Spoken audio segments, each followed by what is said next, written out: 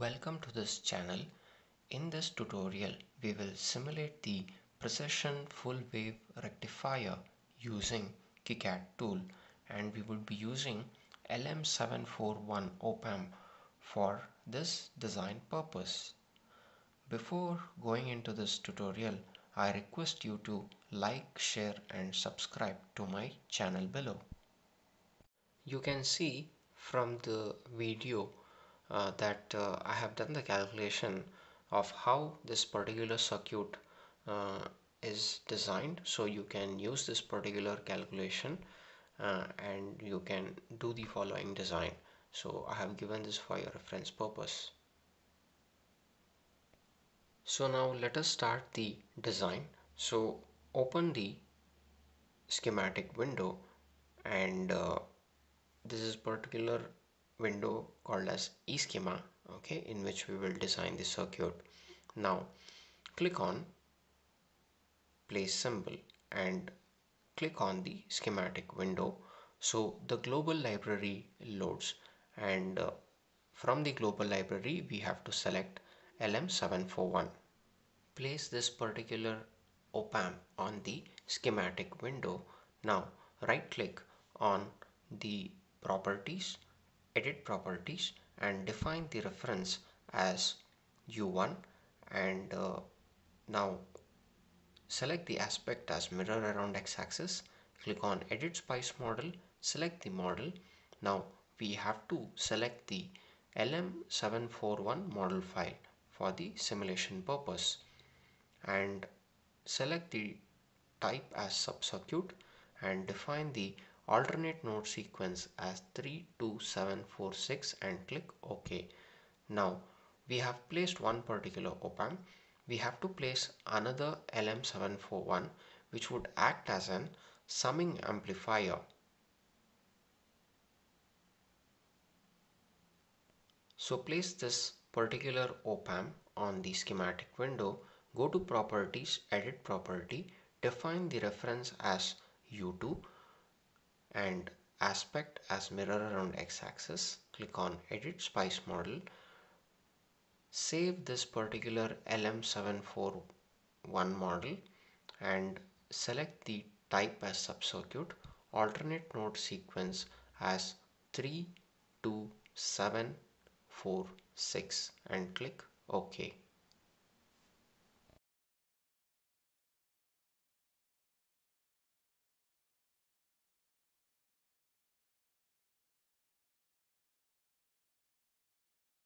Next, click on schematic window and from the library select the resistor symbol and place this particular resistor on the schematic window.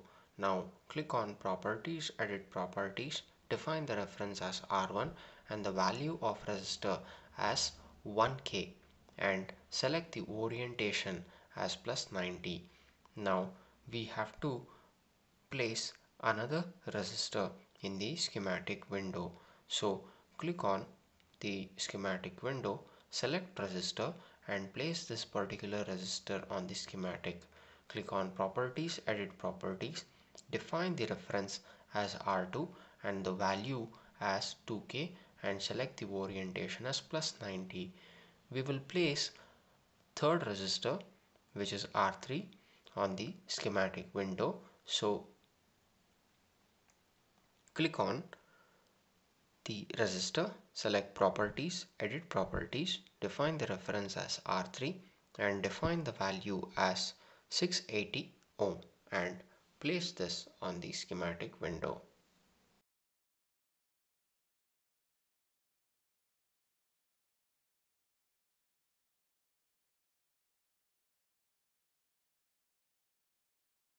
Now we have to place the diode. So in the filter, search for 1N418 diode and place this particular diode on the schematic window.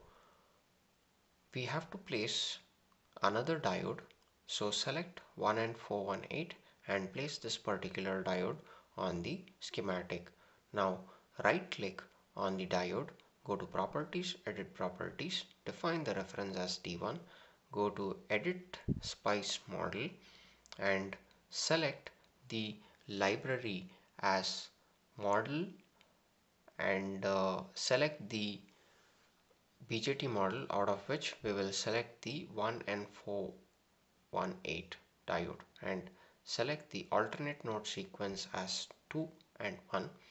Define the orientation as it has to be -90. So select -90 and click OK. Similarly, we have to define the model for the second diode. So follow the same procedure what we did. Define the reference as T2 and select the 1N418 model for the simulation purpose and define the alternate node sequence as 2, 1.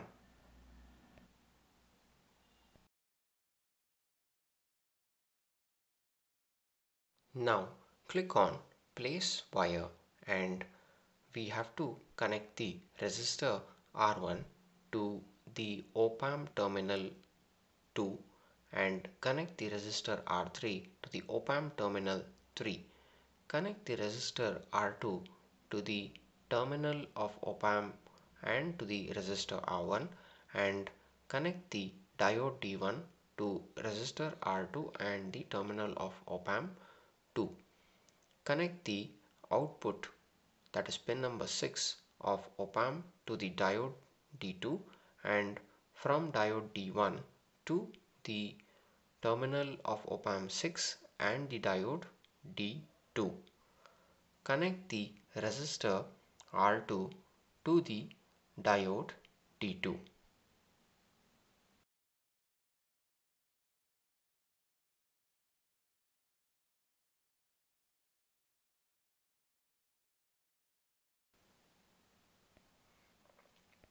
Now click on place symbol and from the library we have to select the resistor and place this particular resistor on the schematic window. Right click on the resistor, select edit properties, define the reference as R4 and the value of resistor as 1K and select the orientation as +90. Now what we can do is that we can also copy this particular resistor. So right click on resistor R4 and select duplicate. Place this particular resistor on the schematic window now and we have to edit the properties. So right click on resistor, go to edit properties, define the reference as R5 and define the value as 1K.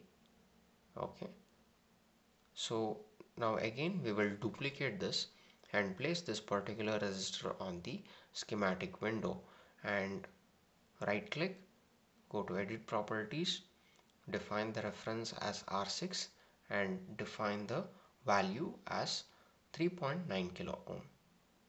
Okay, and now click on place symbol and place the particular symbol R on the schematic window. Now right click, select properties, edit properties, define the reference as R7 and the value as 470 ohm and click OK. Click on place power port and place the ground on the schematic window. Now select the ground and place this particular ground on the schematic window. So we have to place the ground connection where all the ground connections are required. Okay. Next, click on wire and connect the wire from D2 to resistor R5 and from resistor R5 to the op-amp terminal 2 and from the terminal 3 of second op-amp to the resistor R7 and from the resistor R7 to the ground and resistor R3 to the ground. Next, connect the wire from resistor R1 to resistor R4 and from resistor R4 to the terminal 2 of op-amp and resistor R5 and connect the resistor R6 to the terminal between the op-amp and the resistor R4. Connect the R6 to the output terminal 6 of the op-amp. Now we have to place the voltage source. So from the global library, type pspice and select the voltage source and place this particular voltage source on the schematic window. Now we have to place two more voltage source. So this particular voltage source will be for the op-amp and the input voltage source which we would be providing to the circuit. Now we have to place the ground for all the voltage source. So click on place port and place this particular ground connection on the schematic window. So place the ground for all the voltage source which is present in the circuit. Now select or place the global label on the schematic. So click on schematic. Now define the label as VCC. Place this particular label on the schematic window. Next, click on schematic, place the label VEE and place this particular label on the schematic window. Now we will place the label VIN on the schematic window. We have to also place the label VEE and VCC for the op-amps, that is op-amp 1 and the op-amp 2, and similarly do it for op-amp 2. Click on wire and connect the VEE to terminal 4 of op-amp and VCC to terminal 7 of op-amp. Similarly do it for the op-amp number 2. Now connect the label VIN to positive end of voltage source and negative end to the ground. The VEE to the positive end of source and VCC to the positive end of the source, and the negative ends are connected to the ground.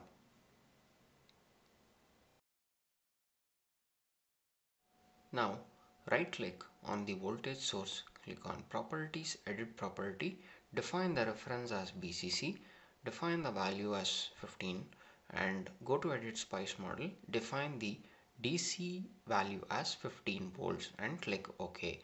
We have to do similarly for VEE source. Go to properties, edit properties, define the reference as VEE and value of source as minus 15 and click on edit spice model and define the value as minus 15 volt and click OK. Now we have to define the input source. So go to properties, edit property, define the reference as VIN, value put it as 0. We will go to edit spice model and here we will define sinusoidal and define the DC offset as 0, amplitude as 0.5 volt and the frequency as 1 kilohertz and click OK.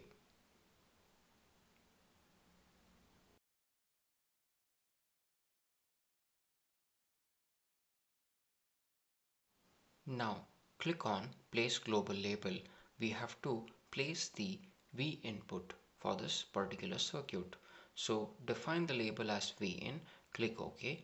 Now click on wire and connect the global label VIN to the resistor R1. Now this particular circuit is complete and we have to define the input statement. So go to place and click on graphic text and place this particular graphic text on the schematic window. So now type dot tran 1 milli, 10 milli and 100 micro and place this on the schematic window. Now save this particular schematic and go to Tools, select the simulator. Now run this particular simulation. Go to probe and place the probe on the output of op-amp 2. You can see the output, full wave rectifier output of the circuit. Now go and place the probe on V in. You can see the input versus output. The right hand side is the inverting summing amplifier circuit which we defined earlier. The input voltage applied to the terminal A of the summing amplifier and to the input of the precision rectifier.